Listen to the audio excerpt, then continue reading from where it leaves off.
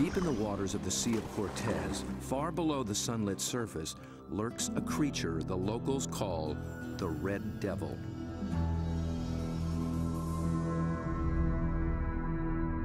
It is armed and dangerous.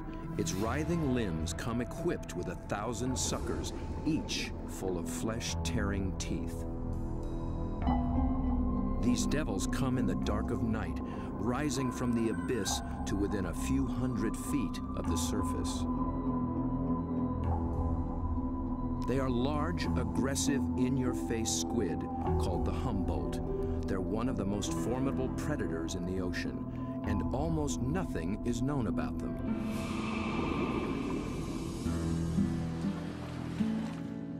To cameraman Bob Cranston, the Humboldt have become an irresistible challenge. He's one of the few who've descended into their midst, at depths where others fear to follow. But his last encounter was a close call. It was 3 years ago in these very waters. Bob's goal was to film these beasts up close in the open ocean. The usual white filming lights create a circle of light that acts like a wall, keeping the squid at bay. So Bob descended with red lights that diffuse almost immediately.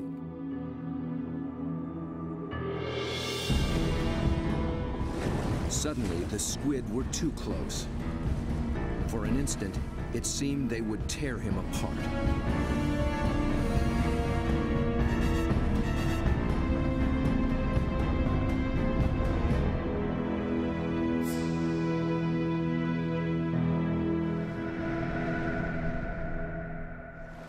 It was an intense encounter that only fueled his fascination for the Humboldt. They came right for me with no fear. That got my adrenaline going. Suddenly, I was really interested in everything about these guys. I wanted to meet more of their kind. Squid and their relatives live in every ocean. Getting to know the family will take Bob on quite a journey. And if diving with red devils is anything to go by, he'll need the help of some top-notch guides.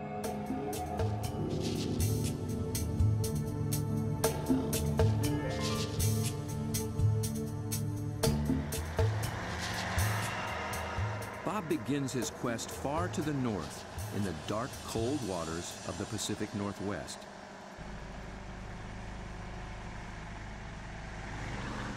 In the maze of bays and inlets along the coast of British Columbia, there dwells the giant of its kind, but it's secretive and very hard to find.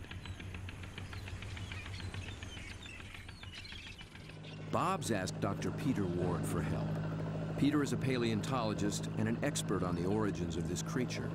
He has decades of experience in these waters, and there's no substitute for local knowledge.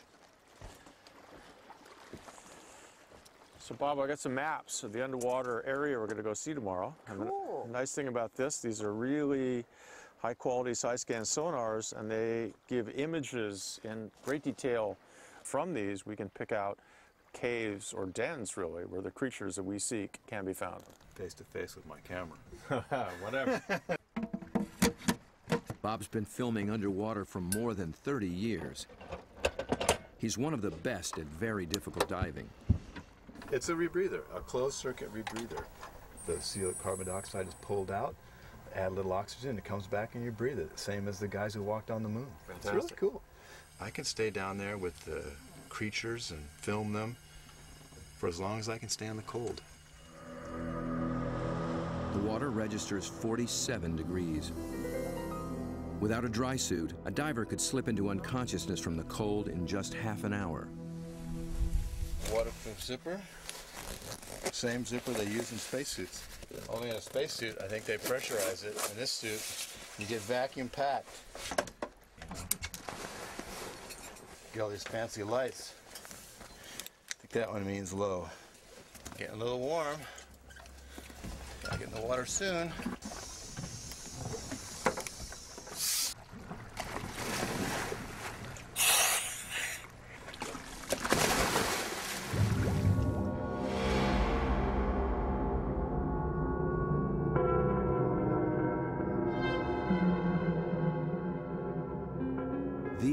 green depths are called the Emerald Sea, and although cold, they are rich in oxygen and nutrients.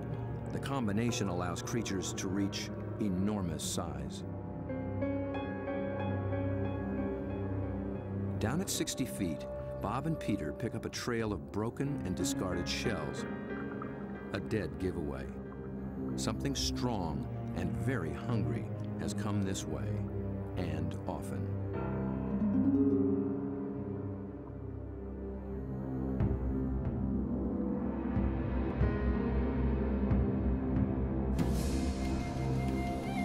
The crab should show more caution. It's up against a devious and determined predator.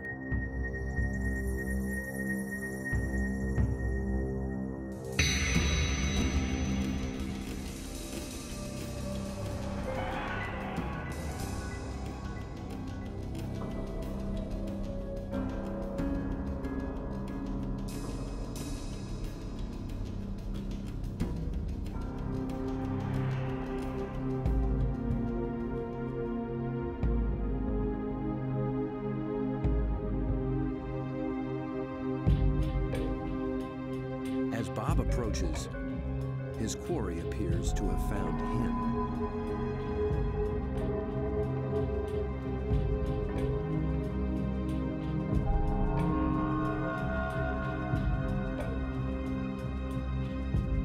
A giant Pacific octopus.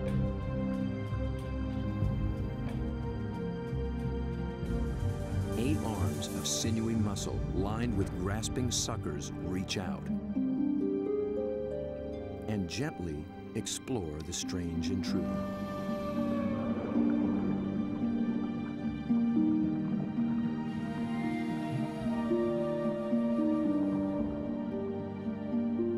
A giant can reach 20 feet from arm tip to arm tip and weigh in at 200 pounds. It's the largest octopus in the great clan called the cephalopods, the group that unites the octopus and squid. It's an ancient tribe, the first large predators in the sea. To this curious female, we're a brand new species.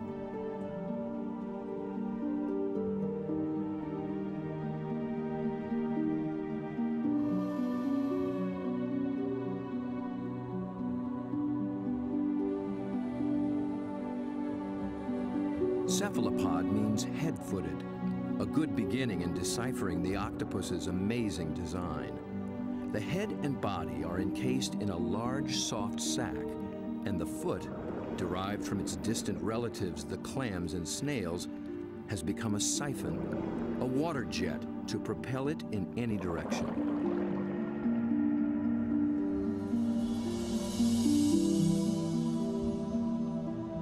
A long time ago, its ancestors were a shell, but the octopus has given that up.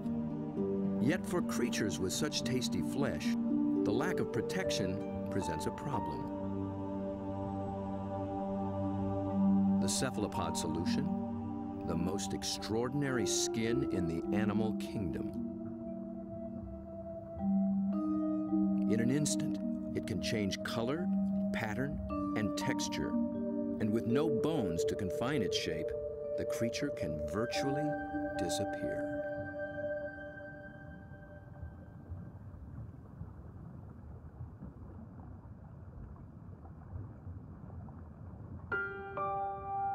Another female lies sequestered in her den, tending to her brood of eggs. She lays up to 100,000 just once in her life. When they hatch, she will die. These clever, curious creatures won't live long at all. Their entire lifespan is no more than 3 or 4 years.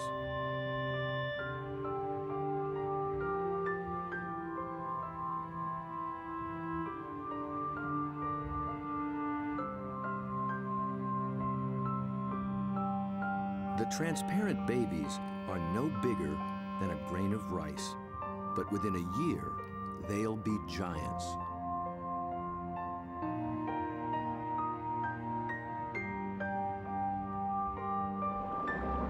While While the lives of these complex beings are all too brief, their line reaches back 500 million years, long before sharks began swimming the seas. This would be a great spot right in here. Peter Ward has spent 35 years delving into cephalopod family secrets. He's brought Bob to a special outcropping of rocks. They were once well submerged in a much warmer sea and still hold a record of that long ago time. Fossils are found in these rocks, fossils of relatives of the octopus, actually. They're called ammonites. And how old are they? 80 million years in age. 80 million years. That's true. That is old. Back in those days, cephalopods made beautiful curved shells. If you dig long enough and hard enough, you can find some beautiful stuff. This is an ammonite. It's a fossil that is actually the direct ancestor of octopus. So this is an ancient cephalopod. It's related to the chambered nautilus, so the tentacles sat here and swam about.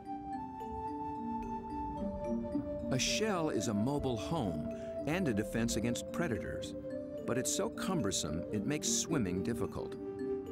Of the almost 1,000 kinds of cephalopods alive today, only the nautilus still wears one. It's a living fossil, puffing along the reefs of the Indo-Pacific as though nothing has ever changed.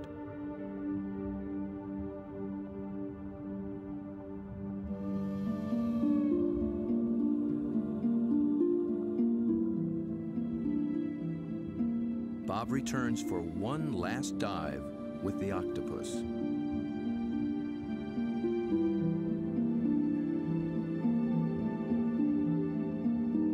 I couldn't resist bringing her a treat. All cephalopods are carnivores, and they love crabs. This creature actually reached out to me. I could sense her interest, her intelligence.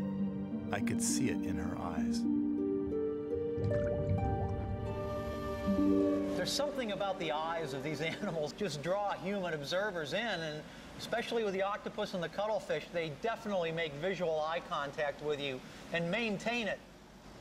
Dr. John Forsyth studies these creatures' amazing physiology and complex behaviors. And I've come in and played games with octopus where I'll duck down and they'll raise up and look at me, and then I'll raise up and they'll duck down, and this will just go on for 15 or 20 minutes. Like this guy, I can barely see him over there, but when I look up, see, he's coming up. Because I think they look for our eyes. I think they try to make contact with our eyes as well. And I think that's what draws us into watching these animals. Whereas a fish, sometimes I look at a fish and I'm not sure where it's looking. They just have these blank, cold stares. But with a cephalopod, it's really never like that. At the National Resource Center for Cephalopods in Galveston, Texas, John maintains quite a collection. There are several kinds of octopuses, a school of small squid, and another relative, the cuttlefish. For John, the eyes of a cephalopod are not just the windows to its soul. They tell you a lot about how the animal lives. The octopus has a rectangular pupil that captures light reflected off the sea floor. Squid's large round eyes are adapted to seeing darting prey in the twilight of the open ocean. Cuttlefish dwell in both worlds, and their complex eyes can actually change shape to accommodate their travels.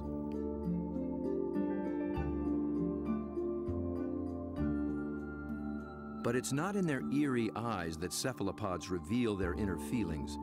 It's in their remarkable skin. Millions of tiny sacs of pigment called chromatophores dot their skin, each controlled by minute muscles. With a little flexing, a cephalopod can flash with rippling bands of color.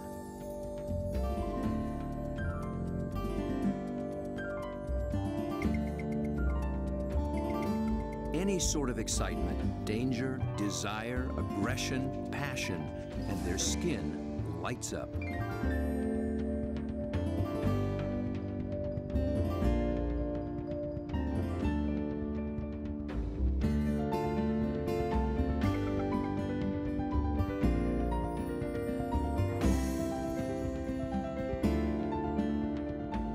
Creatures with no vocal abilities at all, this is the way they communicate, in a language of light and color.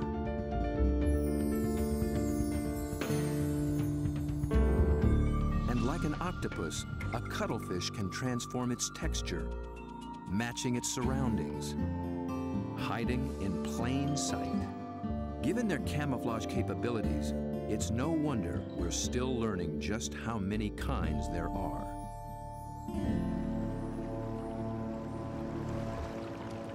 One of the hotspots for new discoveries is the narrow Lembah Strait off North Sulawesi in the island chain of Indonesia.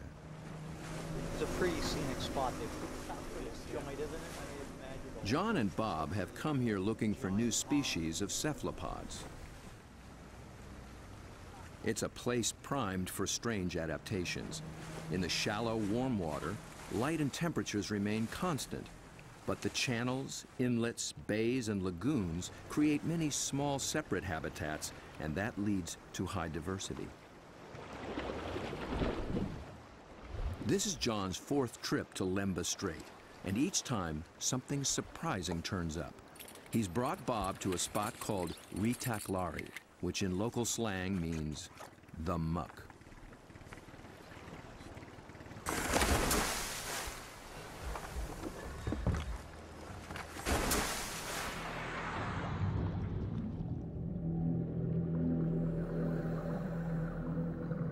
At first glance, it's a vast, flat disappointment.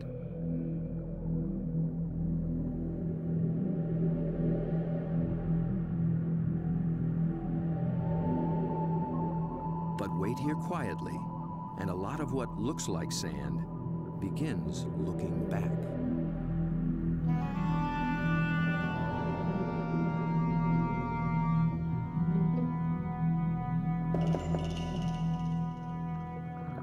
From the still of the muck to the roaring straits, a lot of effort goes into not standing out. Drifting reeds are actually floating razorfish. And the end of a few branches turn into ornate ghost pipefish.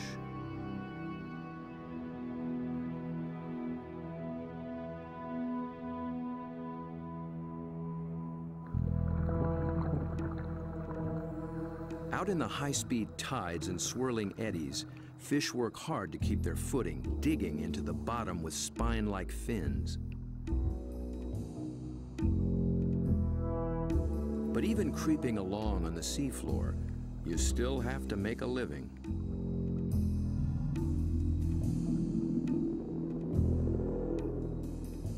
A harmless-looking weed rolling in the current is a hairy frogfish trolling for a meal.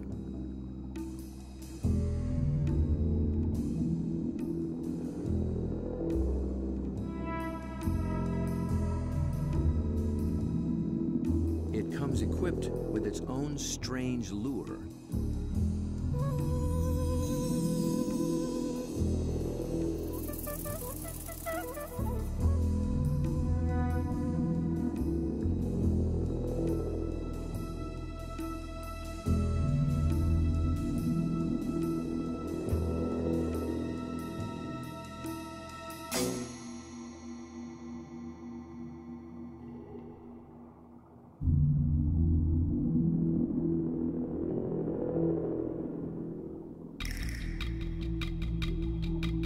The sand offers the best retreat, but the crab has already been spotted.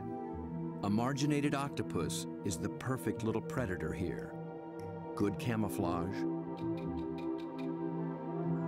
good eyesight,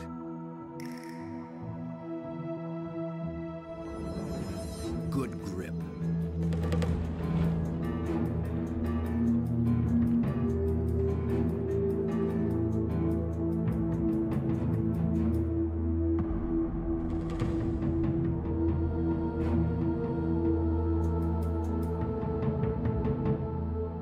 soft-bodied octopus has one more weapon up its sleeve to subdue the crab's claws: venom. It finds a chink in the crab's armor, injects a neurotoxin, and the struggle is over.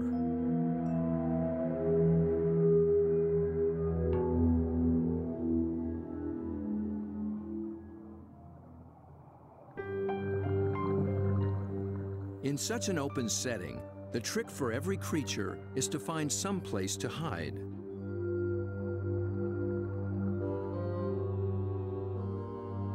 An octopus fits in just about anywhere, and John finds one tucked into a piece of discarded pipe.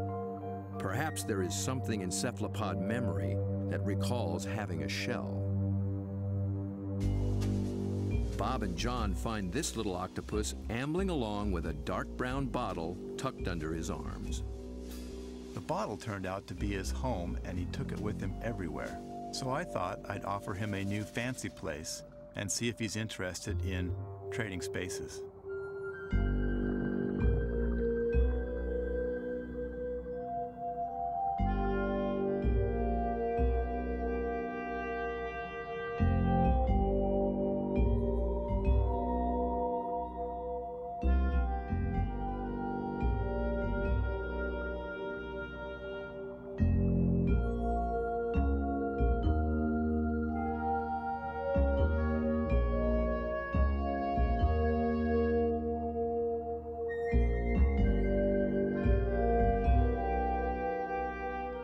I began to worry he might get confused by this clear glass and wouldn't remember how to get back out. But after a few minutes, he slipped through the opening and went straight back to his old brown bottle. He'd made his choice. I think the clear glass was a little too bright, and besides, there's no place like home, especially when you can take it with you.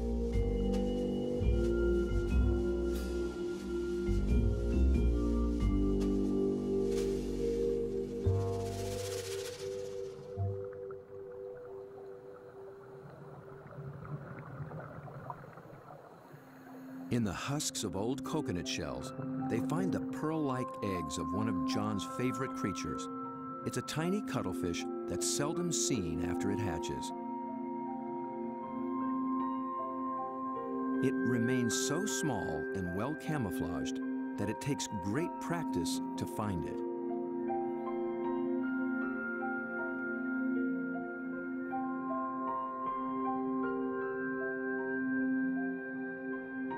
Down on the sea floor, it appears to walk across the bright stones, its rippling colors blending in and standing out. It's called the flamboyant. The flamboyant cuttlefish is really in a class by itself, even among cephalopods in a lot of ways. First of all, the vibrant, dynamic, bright colors, the brilliant yellows, the magentas, the pinks and browns. It adds on top of that these passing clouds of color as it's stalking, looking for prey. And of course, that's happening in living skin.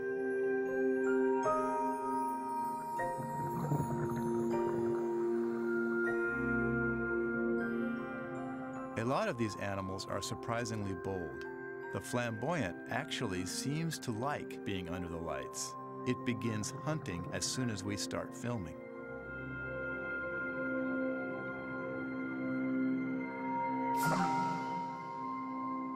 My video lights attract little shrimp and crustaceans.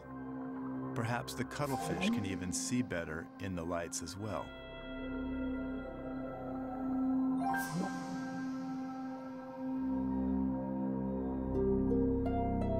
It's only when John sticks out an enormous hand that we see the scale of this little hunter. Next to a 6-foot Humboldt and a giant octopus, it's hard to believe it's one of the family.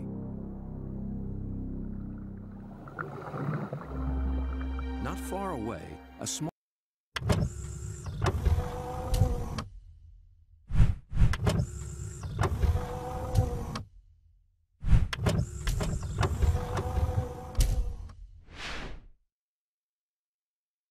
octopus has been eyeing the scene.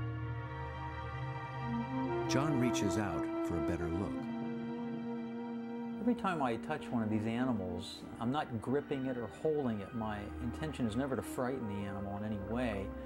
However, I am trying to keep it close to where I can get a good look, but at the same time, the animal knows at any moment it can get away if it wants to.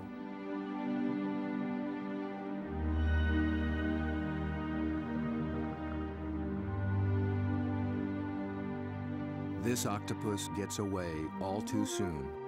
John thinks it may be a brand new species never seen before.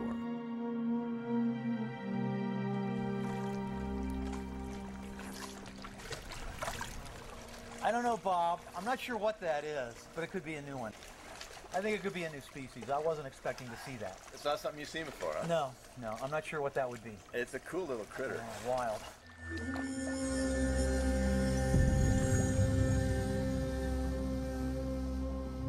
The waters of Sulawesi are full of new discoveries, and one is an octopus designed with a special brand of disguise.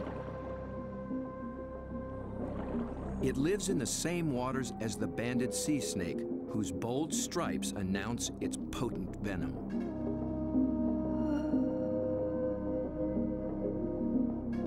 These are banded arms that can make the same impression. When disturbed, the octopus flashes and intensifies the stripes, becoming a sea serpent, coiled and deadly.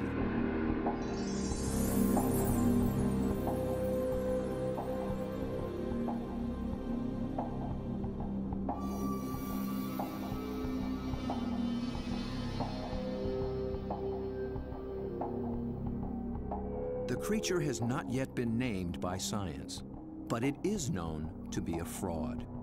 It's a shy nocturnal octopus, and unlike the snake, its venom is virtually harmless. Its stripes are simply a ruse to intimidate would-be predators.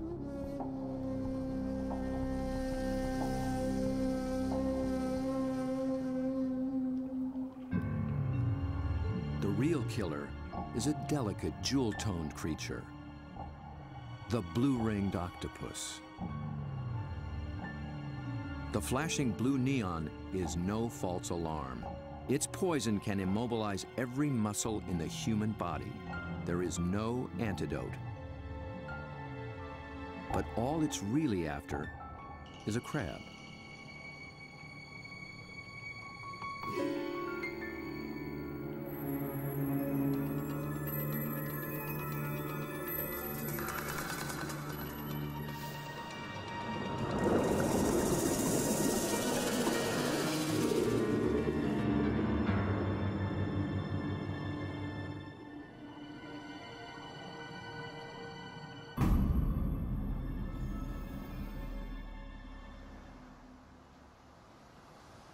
The blue-ringed is notorious along the coast of Australia, but it's one of Dr. Mark Norman's favorites.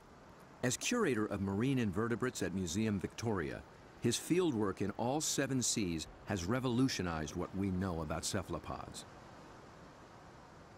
It's really hard to estimate how many species of cephalopods, or in particular octopuses, we have worldwide, because we're still in the period of discovery.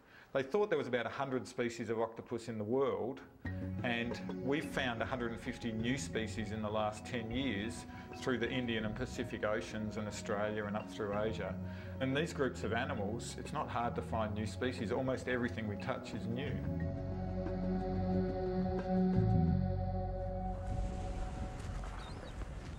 Bob wants to get close to the blue ring in the wild. So Mark, this is a shortcut to the beach? Yep, it's a great place to collect crabs. Through the graveyard, eh? Yep. So are these the bodies of the people who have been bitten by blue ring octopus? No, very few people have died from blue ring bites. He's more likely to have died choking to death on his calamari meal at the local pub. So this is where the crabs live? Yep, they hide up here at low tide under the rocks. As the guide to the blue ring, Mark starts Bob off with their prey. Lots of little crabs. Yeah. You need a nice juicy one. There you go. See the claws on that. That'll take your arm off. It's an ironback crab. You can appreciate why the octopus has to get rid of the crab's claws as quick as possible, knock them out. When the octopus bites them, it actually goes for those soft gaps in the junctions, like the elbows where the arm is a bit thinner, or else they bite them right on the eyeball, and the poison goes straight down the eyeball and into the brain. So they end up paralysing the animal instantly and putting these claws out of action.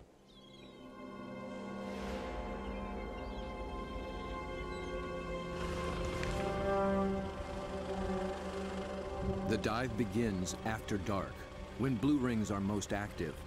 And it's not off some wild remote beach. The deadly blue ring lives just beneath the town pier.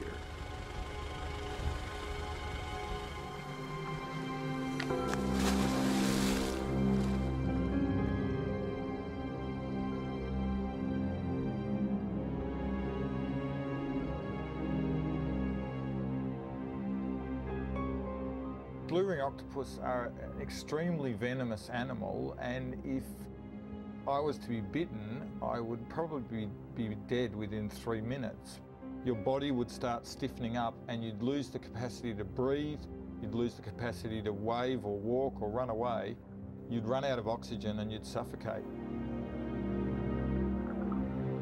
But these little animals are really shy, really secretive, and the last thing they want to do is attack humans. They don't eat humans, they don't drag people out of their cars and drag them down the beach. They just feed on crabs.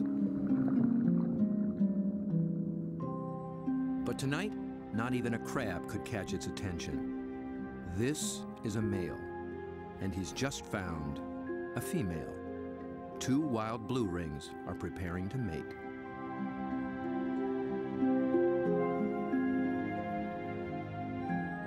They keep their colors subdued to avoid attracting attention, especially from competing males.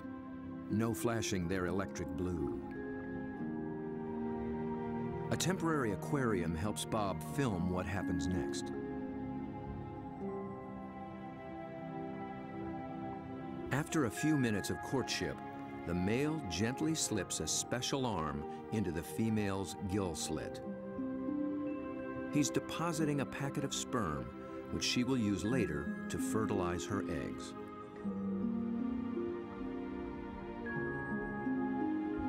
It's the end of their relationship, and most likely the end of his brief life. That was all he needed to accomplish. Just beneath the very same pier is another cephalopod almost never seen in shallow water. New research finds that they too pack a poisonous punch. But their bright little stripes have earned them a harmless nickname, the pajama squid. I think these cephalopods are the closest to the cartoon characters. Their little black and white suits and their little frilly lashes behind their eyes and the yellow on the top of the eyes, they're just straight out of a comic book.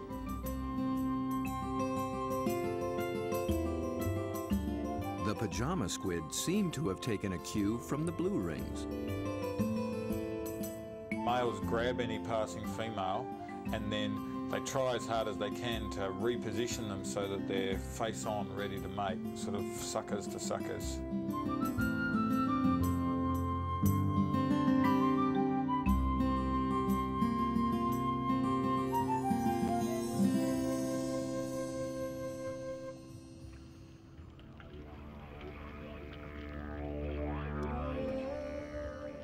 The mating season is also picking up off Australia's southwestern coast.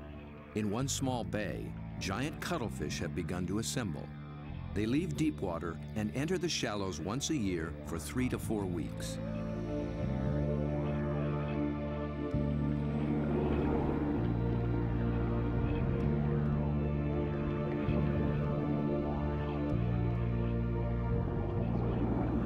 The males are 3 feet and massive, with 8 flowing arms and 1 all-consuming purpose. A much smaller female takes refuge in the rocks.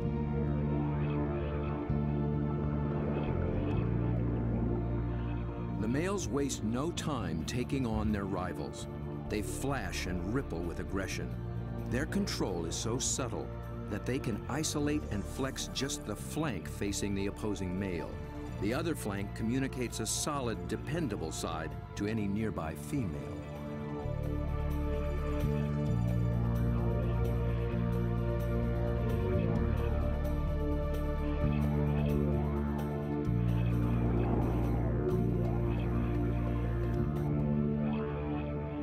One male has claimed her and takes possession. He'll guard her now, keeping her beneath him until she is ready to lay her eggs. Jules, you around here somewhere? Bob is heading for this far-flung coast, but before diving with these giants, he needs to brush up on the subtleties of cuttlefish communication. This is a crazy place to meet a scientist. Julian Finn is a leading expert on the intense social dynamics of the cuttlefish. He comes to this junkyard to scrounge up special equipment for an interesting experiment. Hey, Jules. Over here, Bob. Oh, okay. Oh, there you go. Yeah, it's You into lots old of stuff. cars? Oh yeah, I love them. I've got a number of old cars and plenty of treasures in this place. Cuttlefish Well, speak it's a visual some kind of language, place, huh? Yeah, for and sure. What Julian do you got? wants in on the conversation. Cars, but also got a few ideas about making something to use on these cuttlefish in Whyalla, trying to get a bit of a different shot. So Looks like junk to me. Meanwhile, the cuttlefish continue to gather.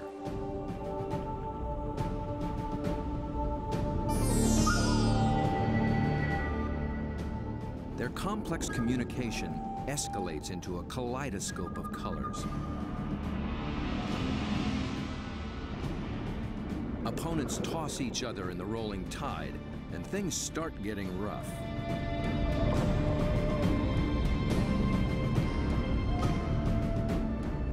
The violence can rip up their all-important skin, sabotaging a male's chance to impress and intimidate. And someone's nursing a torn-off tentacle.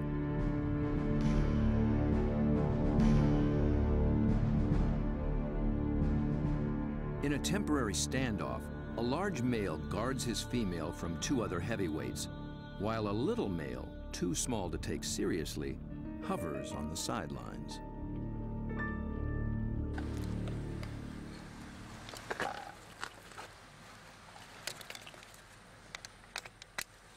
The two males on shore get set to join the fray. well, here you go, Jules. I just wanted you to know that my camera's bigger than yours.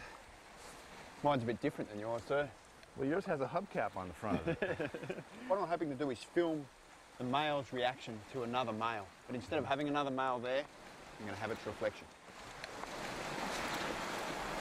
It's when males are the same size that trouble starts, and Julian will present one with its very own reflection.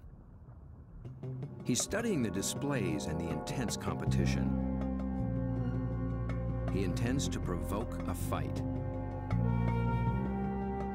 He approaches a large male who immediately responds.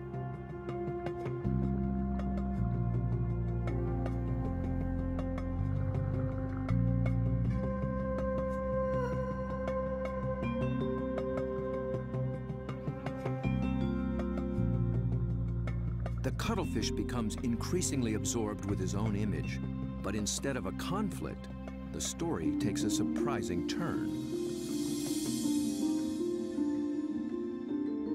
The small, unimpressive male has sneaked in and begun mating with the unguarded female. He's not signaled, nor flashed, nor dazzled. He simply grabbed the female for his own, making every attempt to look as much like her as possible.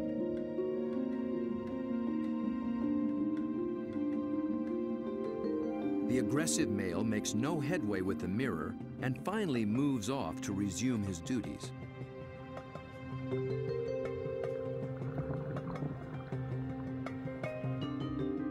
But he's still distracted, still flashing, and doesn't recognize that his female is mating right under his nose. The little male looks so like another female, he doesn't see the threat.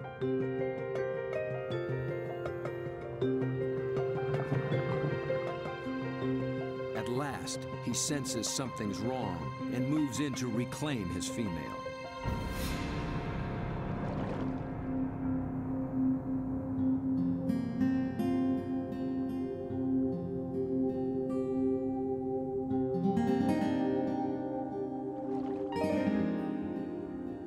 re-establish their relationship, he presents her with the gift of a crab.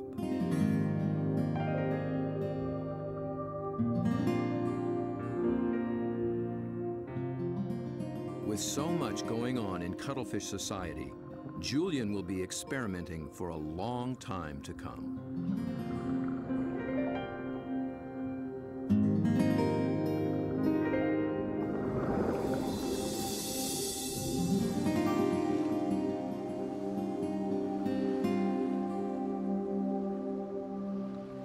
Julian's attempt to interact with the cuttlefish and crack their code has given Bob a daring but dangerous idea. Deep in the waters of Mexico, the mighty Humboldt squid flash their own mysterious signals, and Bob is determined to dive with them again. He intends to engage these aggressive predators by imitating their behavior with a display all his own.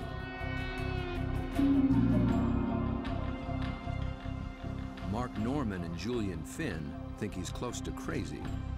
Sure, you've got the blue-ring octopus that can kill you within a few minutes with the poison, yet there's something scarier about a squid that can rip off your flesh and tear out your throat, so to speak.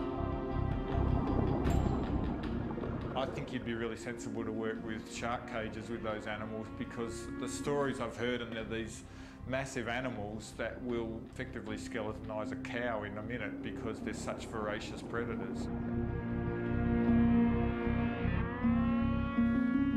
Bob Cranston has no intention of taking this advice.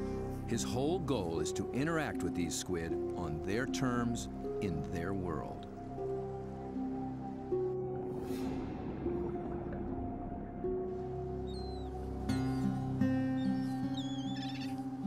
In the small town of Santa Rosalia, on the edge of the Sea of Cortez, being a fisherman takes a certain courage. We lose people, every other year somebody dies. I had a friend that they found floating in the ocean last year.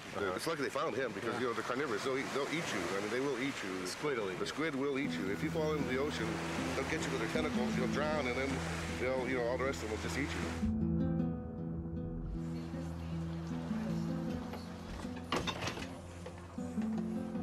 Despite their dread, these fishermen face the Humboldt on a nightly basis. Bob will need their help if he hopes to find when and where the squid are rising.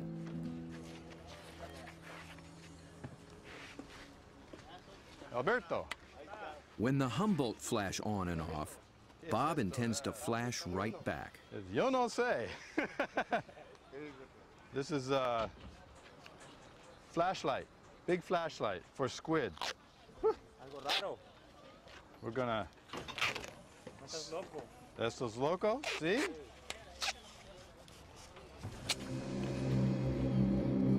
Bob knows, perhaps better than anyone, just what Humboldt are capable of.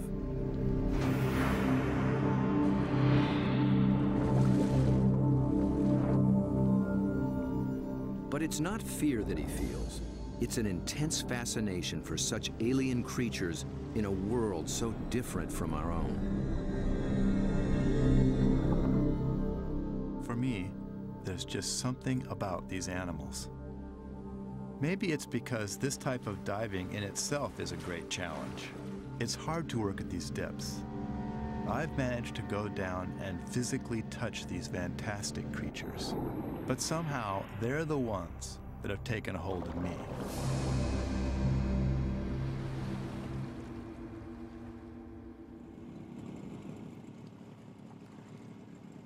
He's 12 miles from shore. Aside from his assistant cameraman, there'll be no backup down below, and no source of help at all topside. There's not so much as a radio on this little boat.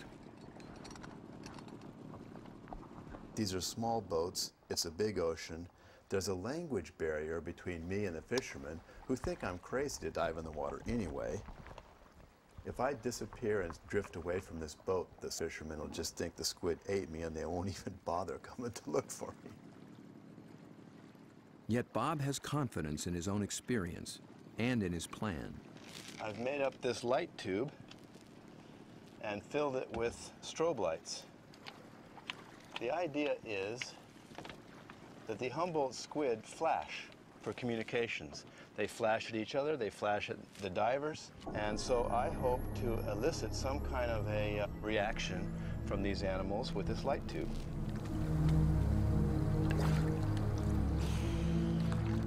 Beneath the boat lies 1,000 feet of open water and sea monsters.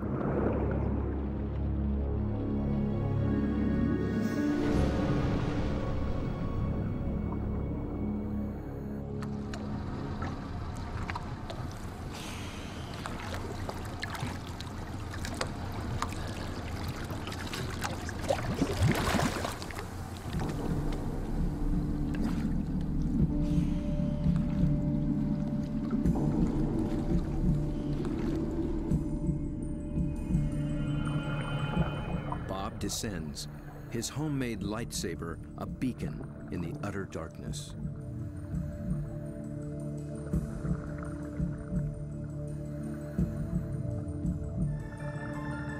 Right away, there's a complete surprise.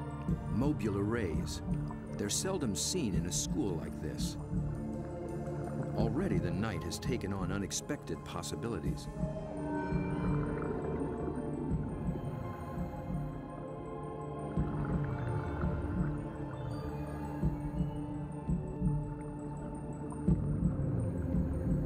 With his depth gauge reading 150 feet, Bob figures he's in squid waters. He powers up.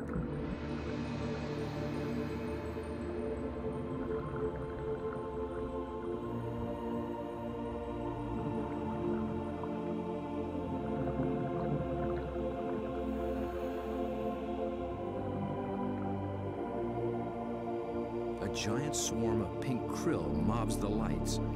Suddenly, Bob's in the middle of a midnight feeding frenzy.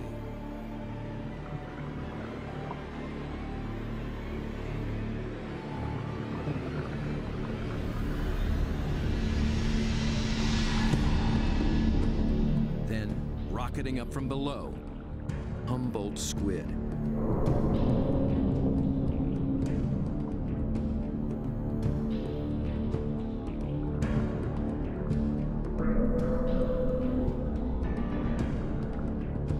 Flashing red and white. Bob tries to get clear of the krill into better visibility. And he's caught the squid's attention.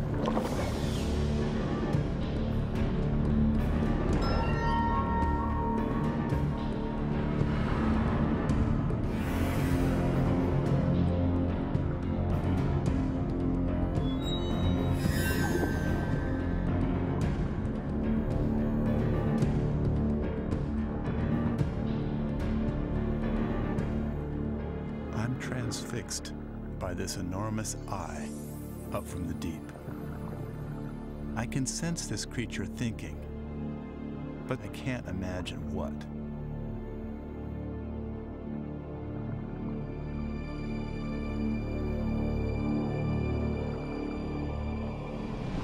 A minute later, contact. The squid grabs hold, testing the light the only way it can.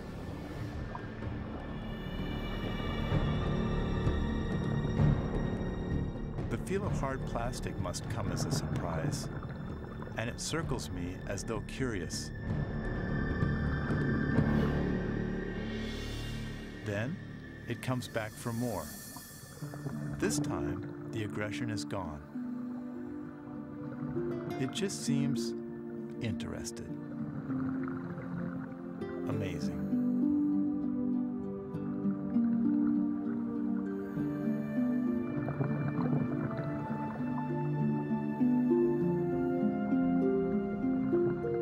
Play for a moment.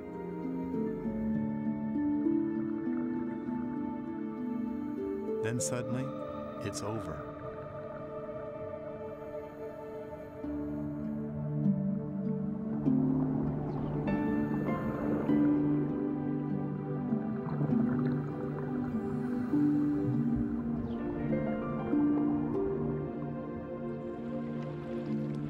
The fishermen are relieved just to see me alive. But I climb back in the boat, knowing something remarkable has just happened. I danced with the devil down in the deep. and I'm already thinking about the next dive.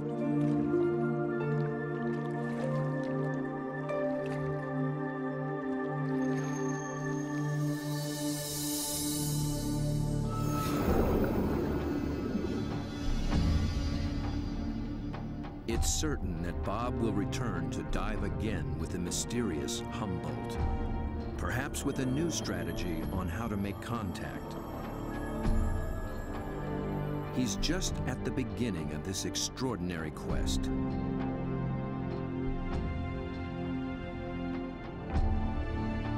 But who will he meet next time in the waters below? Friend or foe?